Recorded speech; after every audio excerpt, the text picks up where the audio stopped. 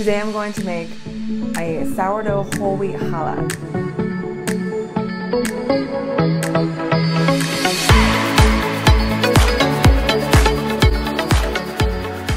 This bread is so beautiful, it's really tender, and really it just shows you how perfectly sourdough and whole wheat really blend and really complement each other by the way they work together during the fermentation process. Let's make the stiff starter that we will need for this sourdough whole wheat challah. So in my bowl, I'm gonna scale it, 80 grams of water. Add the water first because if you add too much, easy to pour it back out. All-purpose flour. This is gonna be 135 grams.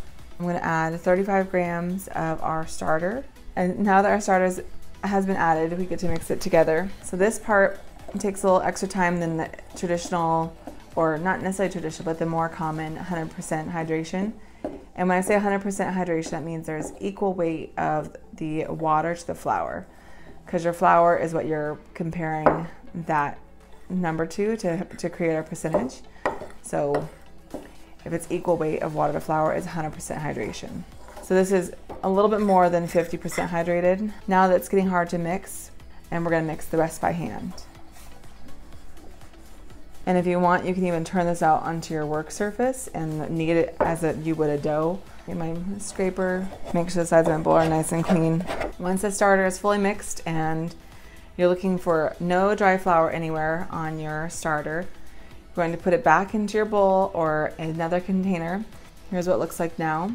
So that will take 8 to 12 hours to become active, and it will actually stay active a while because there is so much flour added in proportion to the water. So a stiff starter, one of the benefits is that it will stay in that active zone longer once it gets there because there's more food for the microorganisms to eat. So here is the starter after I had sat out. This starter was created last night around really late, so it's been about 16 hours. And so you can see the difference between just mixed and the active version. So this one is ready to add into our dough. We're gonna mix together most of the dough except for the starter. The starter we're going to add later because we're gonna let that whole wheat autolyze. That means that it's gonna become more tender. It has that time before adding the leavening agent, which is our sourdough starter. It has that time for the water and all the liquids to penetrate into that flour and really help some gluten formation begin happening. This creates a stronger dough, and it's really good for whole wheat to have this extra time in, especially. Start with a bowl, a large bowl, and I put it on our scale. And for this recipe, I do have American measurements on the original post if you do not have a scale. But the scale, I say it again and again, it really helps with accuracy for bread making.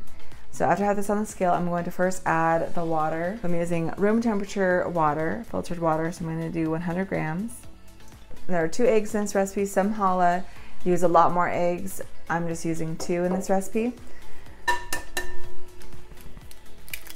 We're using extra virgin olive oil in this, 55 grams. I always want to get that last bit. Okay, come on. I'm hoping the house feels unnaturally quiet right now. I'm just baby napping, and my 3 older kids are out going to the library with my husband. So we're gonna try to mix this dough before they get back. I know they're gonna be so excited because they love this bread, and it's been a while since I've made it actually. All right, we have our water, our eggs, the oil. Now I'm going to add our honey. Oh, let me get this off. If you don't have honey, then you can use 60 grams sugar, white sugar instead. So I'm gonna use 65 grams of our honey. In my opinion, from when I've used honey in recipes, it seems like it wouldn't make a difference, but I find that by drizzling the honey around so that it's like in thinner ribbons, actually makes it easier to mix later. So 8 grams of sea salt. On your salt, you really want to be accurate. Hard red wheat. So I like to add the liquid ingredients first, and then I add the flour last.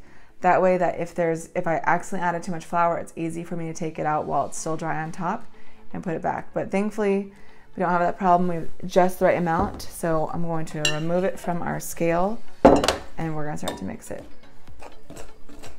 In order to get all the flour mixed in, I usually take a spoon or my spatula and I really mix it against the sides of the wall, because in this stage, our goal is really to completely hydrate that flour, have no dry flour left. All right, so now that it's almost all mixed, something I really like to, especially for whole wheat or recipes that are new, is I'm going to actually start mixing this by hand. So I'm gonna take all the extra dough off the spoon. You can see it's not very sticky because there's not much gluten development, and that's why it needs the extra help with a longer autolyse or autolyse. I'm always mispronouncing that word. This will sit, once I've fully mixed it and there's no dry flour and it feels like all of it is hydrated, that is when it will sit and rest for 30 minutes, even up to 2 hours I've done. If you ask at this point, well, how do you know whether you need to add more liquid? Because in the recipe, I have a note that, you know, if it feels really dry, if you can't get any more flour in there, then add a little more liquid. But you should not see any dry flour. So if you see dry flour, that's when, after you've been mixing for about 5 minutes, and I think it's been about 2 minutes of me mixing this, but there is absolutely no dry flour on here now. Wipe all those pieces off the sides of the bowl so that the sides of your bowl are as clean as possible. Here is our fully mixed whole wheat challah, sourdough whole wheat challah dough, but there's actually no sourdough in there yet, no leavening agent at all, no yeast, no sourdough, so it's a whole wheat dough right now. I'm going to cover this with plastic wrap so it doesn't get dry. You can use a bowl cover or a lid, and this is going to sit for 30 minutes to 2 hours. It's been over 40 minutes, so now we're going to add our starter into our whole wheat dough. So you can see it doesn't really look that much different as far as texture. It feels softer, and I can even see when I squeeze it, I can see some of that gluten development happening where you see it sticking together more. So I'm going to add 200 grams of our starter that's active. And this has a much different smell than 100% hydration starter. It's a little bit more acidic. So that's 177, so a little more. You're gonna use almost the entire amount of starter, but you'll have a little bit left over. So now I have 200 grams of the starter in there. Oh, the sun is coming out. All right, so here is the rest of my starter. You can see there's a little bit left, so you don't have to feel nervous about having too little. So I have my starter, my scraper on standby, but I usually just mix this in by hand. And this is the part where this gets very messy. I probably should have taken off my ring.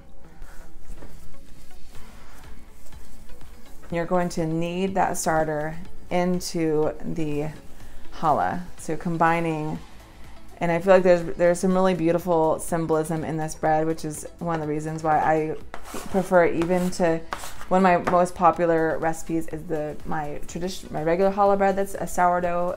It's called fluffiest challah bread, sourdough challah bread. I love that one, but this one I prefer even more because I feel like there's even more symbolism in this bread. And it really feels special when you make it because it does take a little more time and effort for the steps, especially if you're using freshly milled whole wheat. All right, so here we can see it's completely changed from that first stage that it was in. What you're looking for your dough to be fully mixed is, obviously this one is an easy one to see when the starter is mixed into the dough fully because it needs to be uniform in color. But we also want to see that the dough is no longer sticking to your bowl or your work surface, and that when you touch it, it should dimple like this. This shows that it has been mixed enough, the gluten has been activated, and it is ready to rest in that fermentation stage. So we're going to put this in a covered bowl, or you can also put it in a covered container, and this is going to ferment for 2 to 3 hours at room temperature. It's colder here. You can obviously see or guess the month of the year. So I'm gonna err on the side of 3 hours since it's a little bit colder right now. This one I don't let it ferment as long as my other version that's all white flour, because the whole wheat flour, it leaves less food for the microorganisms to work through and eat and also rise. So the rise time is a lot different. It's a lot shorter when using whole wheat flours versus a white flour. To build strength, stretch and fold your dough during the early part of the fermentation process. After the bulk ferment, it's time to divide the dough into 4 pieces for 2 medium challah. If you're making only 1 large challah, you would only divide it into 2 pieces. I'm dividing the dough visually, but It's really good to use weight to make sure they're equal, so you might need to adjust your dough if you do it visually just to make sure they're all approximately the same size. The shaping for this challah is a little bit unique. First, you're going to lightly flour your work surface. This first example, I went a little bit too heavy, so go light when you flour your work surface, and then you're going to roll each ball of dough into a 5 by 15 inch rectangle. And it'll be larger if you're making one large loaf, but that's how big you want them to make the 2 medium-sized loaves. So once you have that rectangle, you roll up along the long side to make your ropes.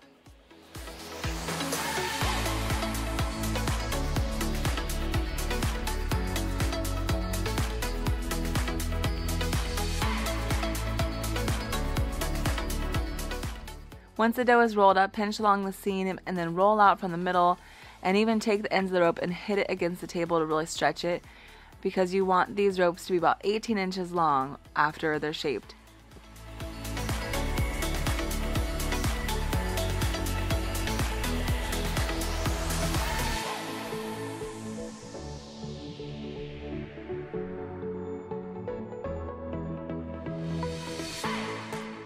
Now that we have our ropes, it's time to braid them. So take 2 pieces and you're going to make an X and fold the ends down. Left to right, we have strands 1, 2, 3, 4. So take 1 and put it over 2. Bring 4 under 3 but over 1. Make sure to tighten the braids as you go, so for a nice crisp shape. Strand 2 goes over 4 into the middle. And then 3 goes under 1 and over 2. 4 goes over 3 back into the middle, and then 1 is going to come under 2 and then over 4. And this process is going to repeat this pattern until you get to the very end. And then the ends are going to be wrapped and folded underneath the dough and stuck into it by pinching.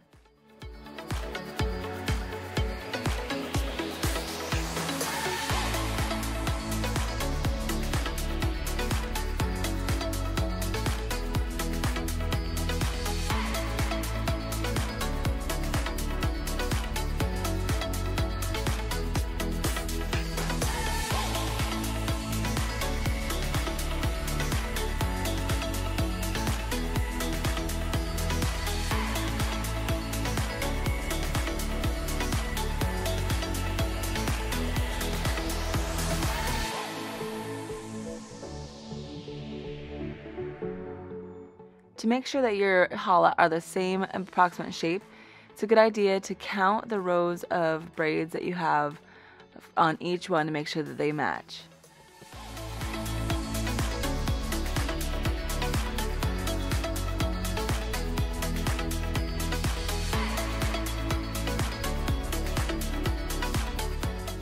Hold and stretch your challah so they become the same shape and they're more uniform. And now it's time to cover them and proof them. These will proof for 4 to 6 hours at room temperature until about double to triple in size. Here I'm doing a little poke test to test their readiness. And now it's time to apply our egg wash and any additional toppings like sesame seeds or poppy seeds to the top of our challah. Then it's time to bake these in a manually steamed oven for 35 to 40 minutes.